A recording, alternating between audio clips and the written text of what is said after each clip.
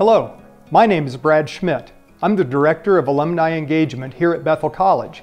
I'm also a 1988 graduate. Due to safety considerations related to COVID-19, we're unable to gather in person this year.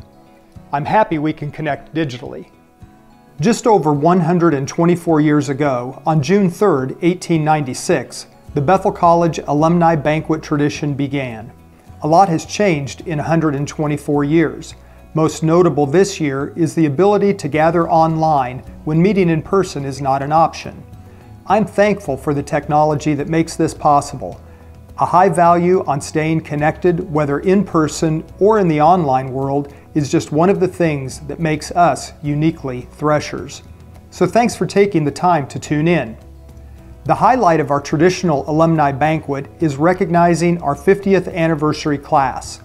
We continue that tradition by honoring the Golden Thresher class of 1970. Thank you to John Thiesen for pulling together some interesting Bethel facts about the year 1969 to 1970. There were 524 FTE students, about an 8% decrease from the previous year. 54% were men and 46% were women. 65% of the students were from Kansas, 25% of all students were from Harvey County, 69% were some variety of Mennonite, and there was 12 foreign students plus 16 from Canada, a significant decrease from the previous year. There were 94 graduates in spring 1970. A few of these were two-year associate degrees. The dominant majors were elementary ed and English. This was the first year of the 4-1-4 class schedule, a fall semester, an interterm, and a spring semester. The schedule in previous years had been a quarter system, with 3 quarters per school year instead of 2 semesters.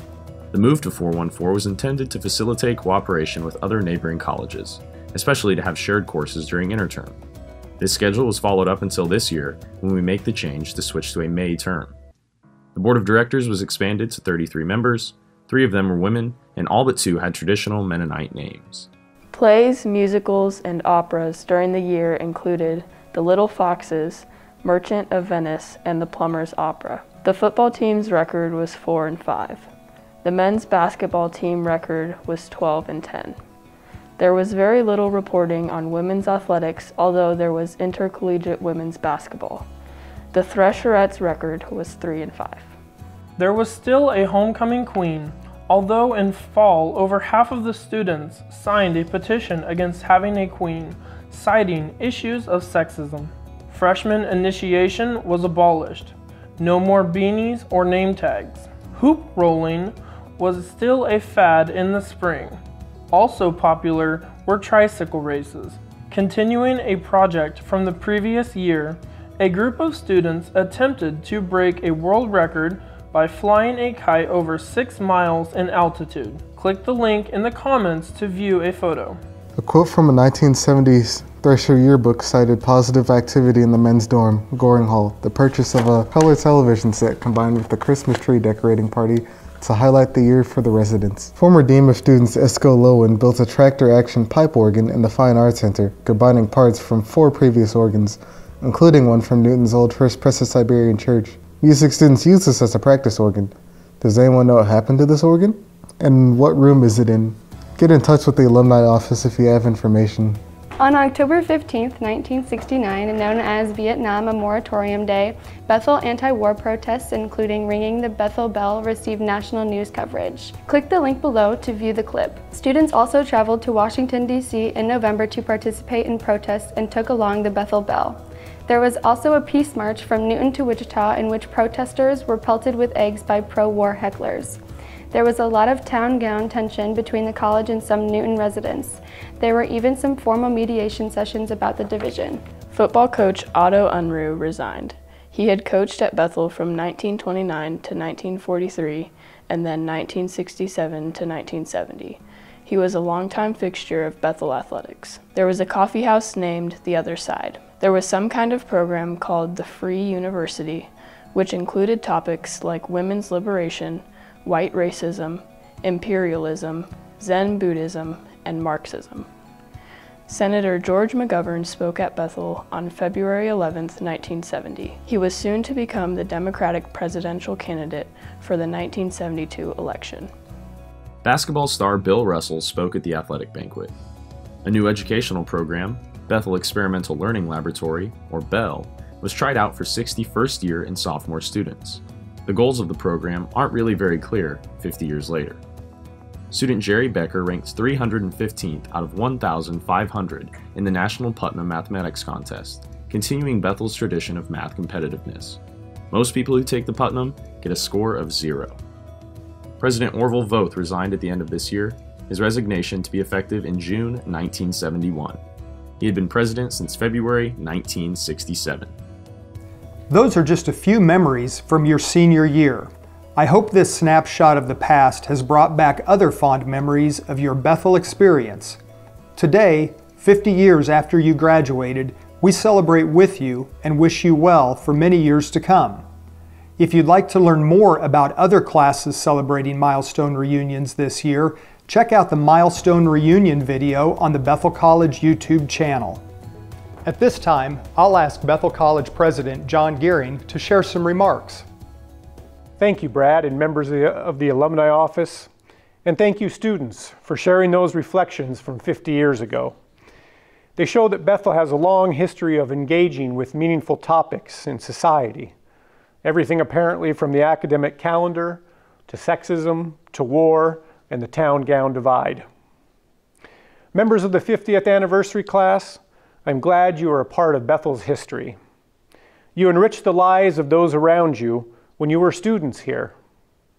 I agree with Brad when he says it's unfortunate that we can't meet in person this year. And I also share his enthusiasm and gratefulness that we have technology that allows us to meet across space. It has been a joy in the past 2 years to sit in on the 50th anniversary class reunions and listen to graduates reflect on their time here at Bethel. I see in those reunions and the reflections the full scope of humanity, the joy, the humor, the serious reflection, the sadness, and the regret that the graduates share, to name just a few of the range of emotions. The one consistent outcome of the reunions is the inescapable conclusion that this class, the one that is being celebrated, is probably the best class in Bethel's history. And that's the way it should be, right? Our lived experiences, especially those during the formative years of college, somehow stand out among all our years as being something very special. That's the way it should be, and the way we try to make it now for our current students.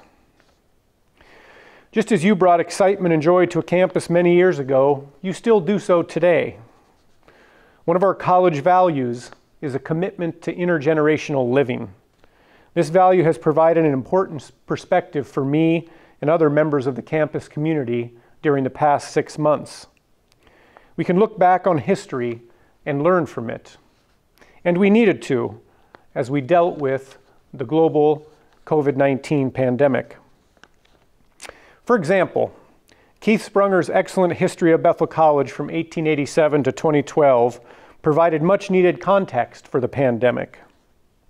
Now, you may recall that the influenza pandemic originated near Fort Riley, Kansas, back in 1918 and 1919. It should give us pause that our state was the equivalent of Wuhan in today's COVID-19 pandemic. And the flu was not only disruptive to health, but also to the regular functioning of the college. According to Professor Emeritus Sprunger, the influenza hit campus in 3 waves: October and December 1918 and March 1919. The campus had to close 2 times for a total of 6 weeks. The advice from Topeka was for no unnecessary shopping trips and no more than 10 people in a store at one time. Schools, churches, and movie theaters were all closed. Sounds familiar, doesn't it? In the end, the pandemic killed nearly 50 million people worldwide, including 675,000 in the United States, 5,500 in Kansas, and 3 people at Bethel College. An alumnus, Erwin Howery, at an Army camp, and 2 students, Henry Regier and Hilda Reeson. The Bethel College Monthly summed up the feeling on campus. Quote, "We have tasted the bitter cup which has been a part of the world sorrow of this dark year." End quote.